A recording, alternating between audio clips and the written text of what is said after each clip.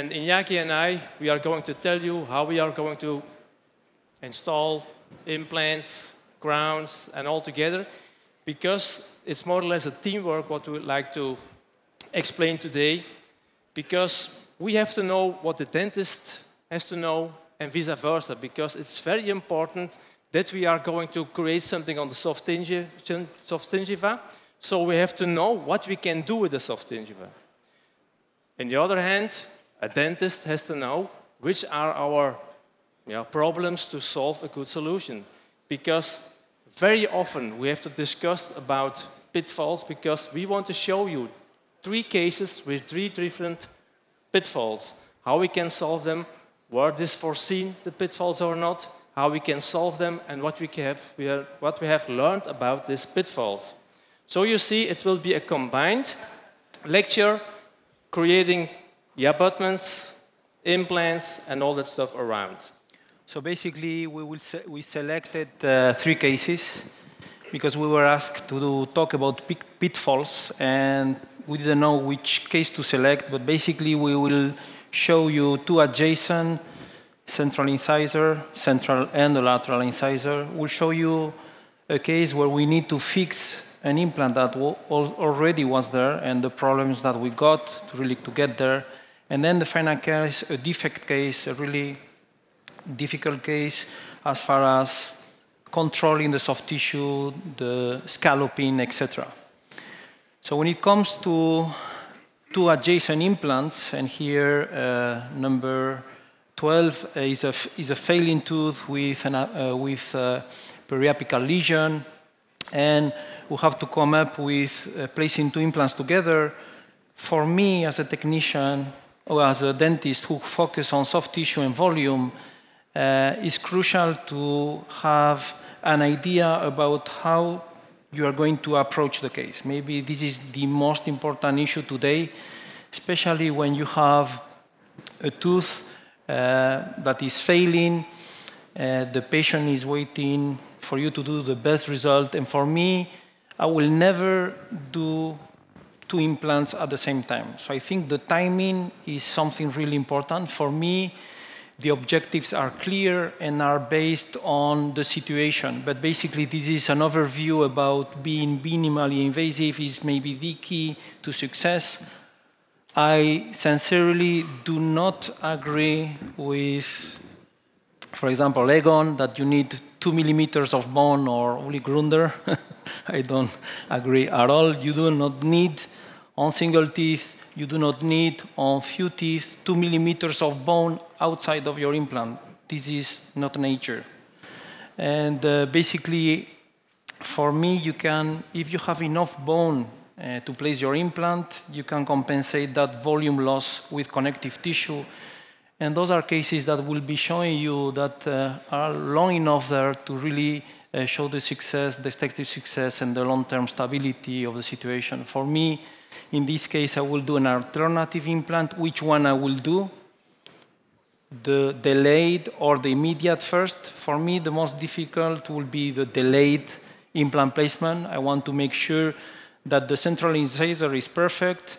And as that Eric stated before, for me, I always keep the tooth in case I fail with the implant treatment. And this may be the most intelligent way of approaching these cases. So if I have enough bone, I don't do bone graft. I never don't do bone graft anymore. If I have enough enough bone to place my implant, people tell me, how much is that? 4 millimeters for me is more than enough.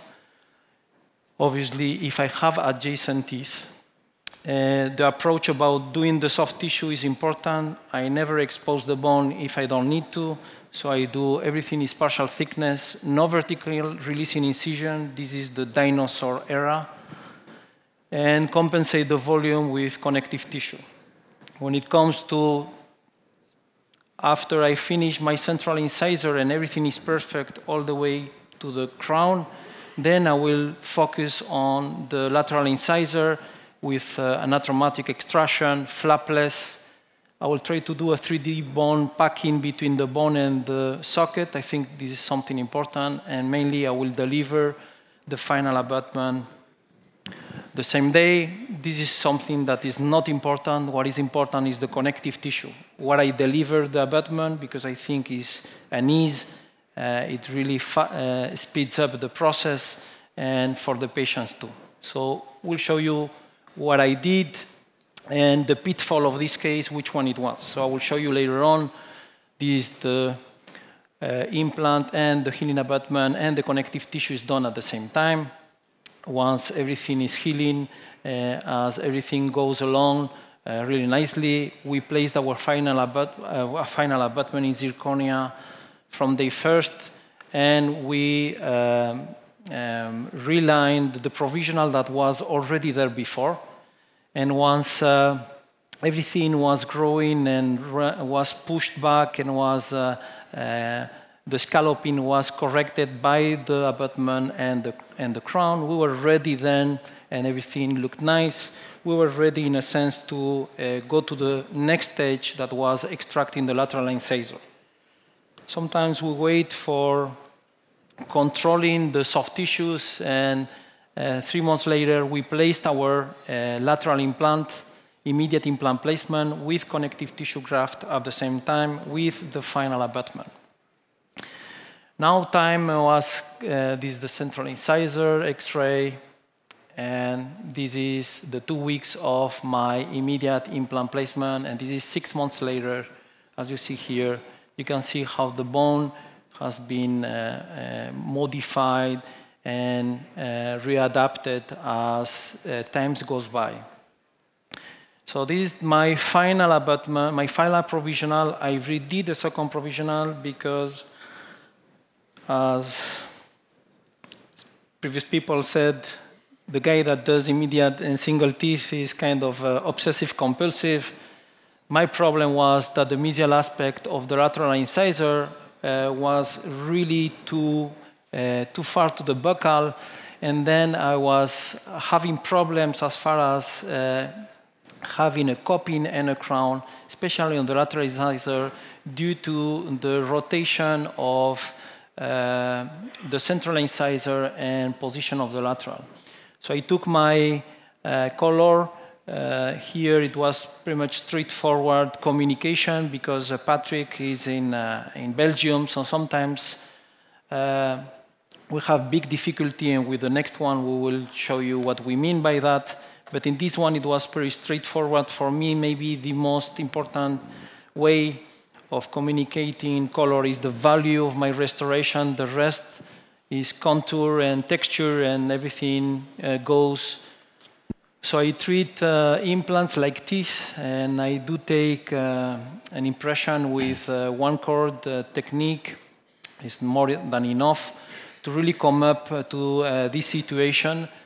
And this is basically, with this picture, you can see the problem. The problem is basically on the mesial aspect buccal of the lateral incisor, where my abutment that was designed by myself is not, doesn't allow and doesn't leave as much space for my technician to really be able to have his coping and porcelain on top of it.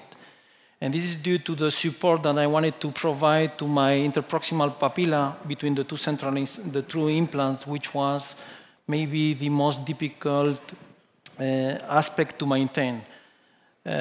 So what I would like to say, as far as soft tissue and surgical approach, we had the connective tissue graft done on the central incisor. And once I did the connective tissue graft on the lateral incisor, I regrafted interproximally between the two implants in order to thicken that tissue as much as possible.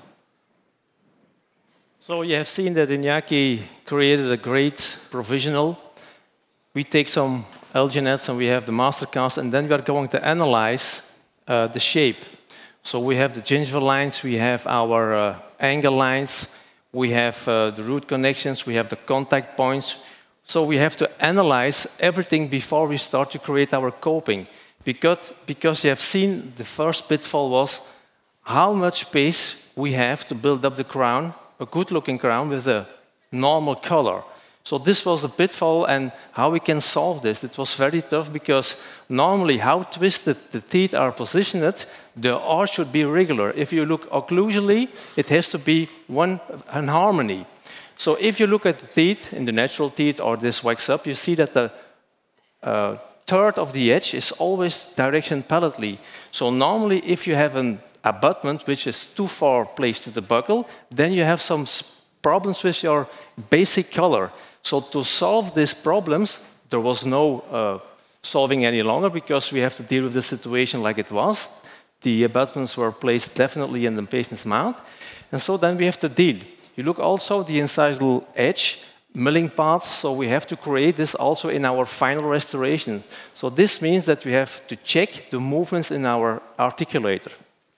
So if we have a perfect mastercast of the situation in the patient's mouth, we take some indexes, and in that index we have to create all of them. And then you can see that we have a lot of space to fill in, because not at the buccal, because we can't create the lateral incisors too much to the buccal, but this means that we can create a double scanning, or in CAD/CAM situation, we have to create our copings.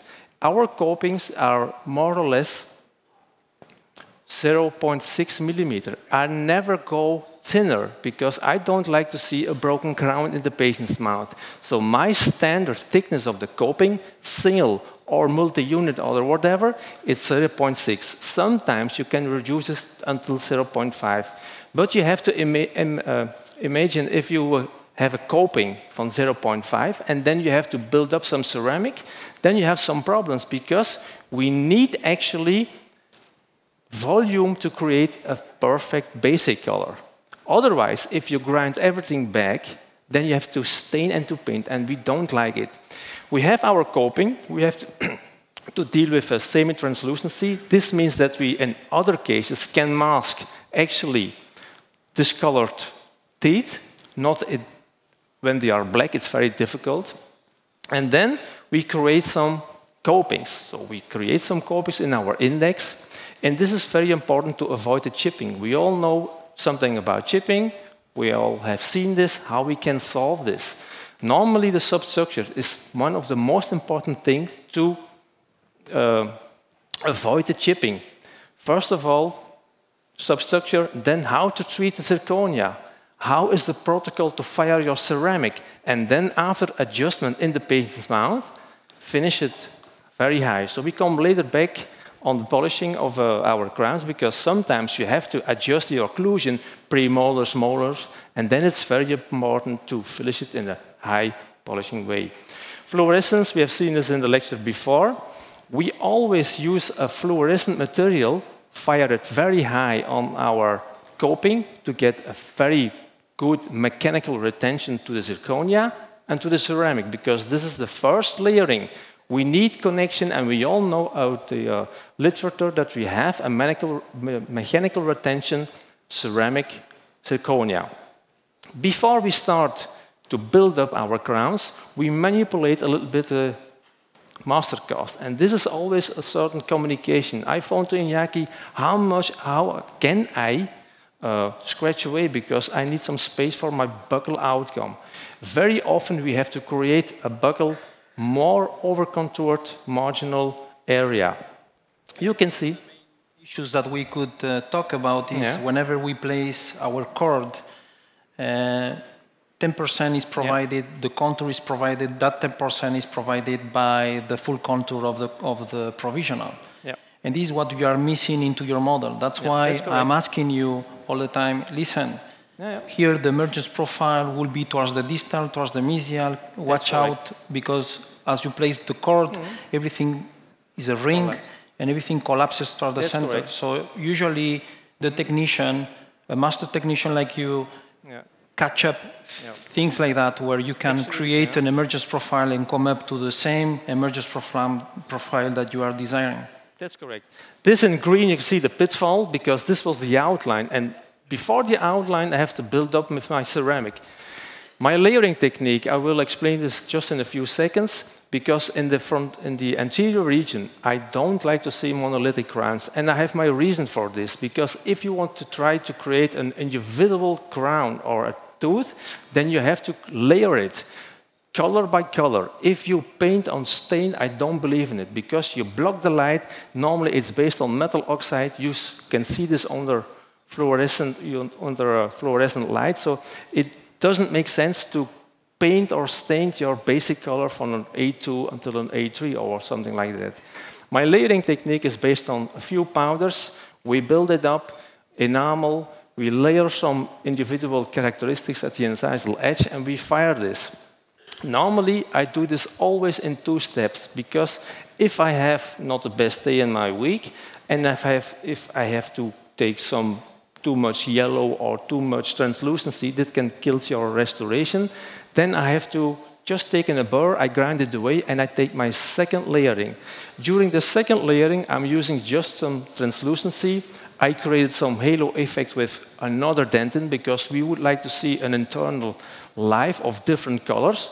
And this is very important, that you build up step by step different colors in your incisal edge. Very important when you have our base situation, our contact points are not points, these are approximal areas, because from the incisal opening the embrasure until the papilla, it has to be closed and polish it in a perfect way. You can see the lateral incisor, how thin my marginal ridge to the mesial side, the angle is. So therefore, I know for sure that we have to stain a little bit. This was our pitfall. The second pitfall was, we mounted this in the articulator. We have our position at abutment, I have my coping, I layered a little bit, and in my mounted articulator there was space enough. We did our movements, nothing was wrong. Afterwards, when Iñaki took the crown in the patient's mount, we have seen that there was an overcontact. This means there is more or less a big immediate side shift, bigger than or larger than 1 millimeter. This you can't detect directly in your articulator. The best articulator is the mount.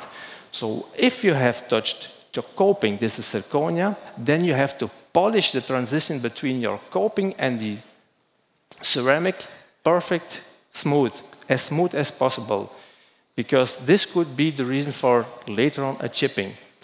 The bisque situation. So usually, sometimes what I do is when the bisque bake, I do the occlusal centric contact points. Sometimes I add composite if I need a bigger support as far as occlusion, if I want to share as much as possible the excursive movements. So I try to improve the occlusion as much as possible, sometimes grinding the lower incisor because I don't have an even occlusal plane of the lower anterior teeth, try to bevel them in order to create not only the aesthetic but also the functional aspect. This is, you have seen when we check the bisque situation in the mount, and we have some minor corrections, then for the technician in the audience, we don't have to fire it once again, because I think that how often you fire your ceramic, how lower your value will be. This means that when I have to do a minor correction, I will do this directly together with my glaze firing. This means a part of the firing procedure has to be a sort of vacuum, and then less. After 800 degrees, vacuum falls down. It goes to 910 degrees to get a perfect glaze firing. When I see here this small video, the transition between the zirconia coping and the ceramic, I take some glaze, I take some stains, and then I will correct this kind of transitions, because I need to be sure that it will be as smooth as possible. So after my firing, I take my diamond paste and like I told you, as smooth as possible. And then you can see after your glaze firing and you have polished it by hand with diamond paste that you don't see the differences in color, but this is not the main problem. The main problem is that the transition between the zirconia, coping, and our ceramic is as smooth as possible. It's one line. On this image, you can see that we have a transition between the buccal planes, the buccal area, the incisal edge, and the palatal side. It has to be as sharp as a knife. So we have to reproduce this in your restoration. The crowns in the patient's mounts, we have some optical properties. There is no blocking of the light. The light goes through the coping into the gingiva with our fluorescent coping. This is very important. And this you can see here. You can see here pretty much all the optical yeah. properties also on UV and natural light to really be able to mask as much as possible what we wanted to create. When I interrupt you, Iñaki, the small thing was, you could have seen that we have painted a little bit of lateral incisor, because normally, I told you, the staining material, they are in the, in the industry, there's not 100% fluorescent. So every time when I would like to stain something at the buccal, I feel very sad. But in this case, we had no chance, Iñaki. In this case, it was the poor amount of space, and the problem was that I didn't allow enough space for my technician. I knew it, but I didn't want to change my abutment. And can we change it, or can we avoid these pitfalls? No. Well, I could have prepped more, but I would run into the chimney of my abutment, and I would have been weakening quite a bit. The other issue is the cementation. There are a lot of issues about it. I never use one cord that goes around the abutment. We always choose two cords totally independent, one in the buccal and one in the palatal. In that way, I'm controlling the removal of the cement. I've been using this technique for a long time. There is something that is missing in the pictures, is that as I use my final abutment from the first day of my prosthetic phase, I always, in my protocol, unscrew my abutment before cementing to really make sure that there is no any cement excess below my finishing line. This is what we do routinely. We clean the abutment with gauze and sterile water, and we screw it back again to make sure that no cement has been stuck to the tissue all around, and then we torque it, and this is the result pretty much a month after where we started, the volume that we were able to achieve, pretty much trying to copy the contralateral side, and this is the initial situation. And you can see that maybe on the mesial aspect of the lateral incisor, the color is kind of washed out. This is due to the higher value due to the copying and to the poor space that we had in there.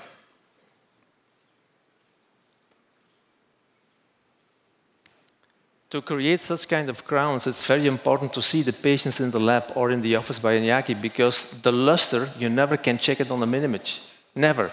So normally we take our polished crown, you check it in the mount, you take it out, you polish it, you check it once again, it's too high, it's too less, then you have to adapt it all the time. It takes time. Yes, the luster should be always provided by the dentist, and has to learn from the dental technician how to do that. You can see the control of the canine that is touching with regard to the central incisor.